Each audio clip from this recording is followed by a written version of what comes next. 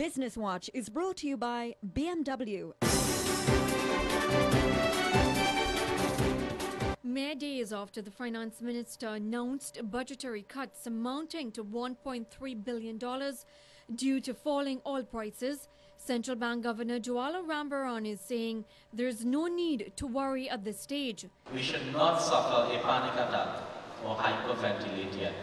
He is insisting that 70% of energy revenue comes from natural gas and only 30% comes from oil.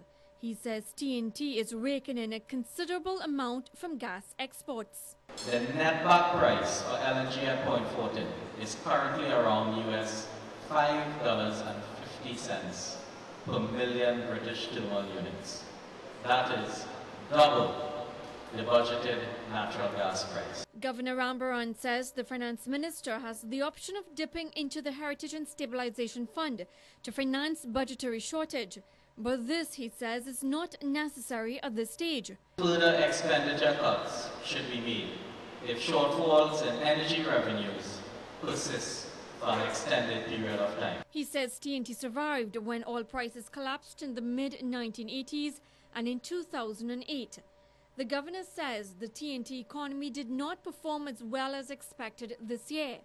Instead of the projected 2.5% economic growth, the economy only grew by 0.5%. This slowdown was linked to a dismal performance in the energy sector, with output contracting by 1.5% for the first 9 months of the year due to maintenance and plant shutdowns by major energy companies, while growth in the non-energy sector increased by over 2%. Meanwhile, the inflation rate increased from 7.5% to 9% due to an increase in food price inflation, which is almost 20%. The central bank also increased its repo rate by another 25 basis points to 3.25%. This is a signal for commercial banks to increase interest rates. First, I don't anticipate that the banks will disregard the signals. And second is we always have moral suasion. But falling oil prices, rising inflation rate, lower economic growth, and fall in energy sector output are not the major threats facing Trinidad and Tobago. The peril that has the potential to test us the most in 2015 will come from those storm clouds gathering over increases in U.S. interest rates.